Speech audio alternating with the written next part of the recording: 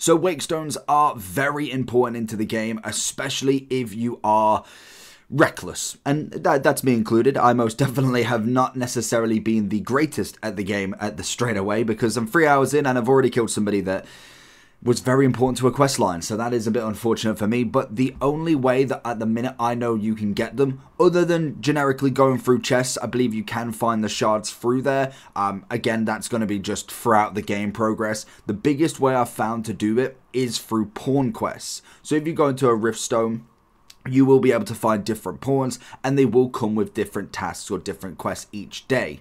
What the main one that I found that I'll show you on screen is the pawn quest where you travel day and night with a said pawn. So this is not sleeping, you've got to actually survive the day and night, and you will get something called a Wakestone shard. I believe once you get, I want to say it's 3, but it could be 4, can't remember now, is you will make a Wakestone, and they're going to be very important into the game because they are going to be able to either revive yourself or revive any NPCs that so happen to perish whilst on your travels. And if they require a quest, you best be able to have that Wakestone next to you, because they ain't coming back if you don't.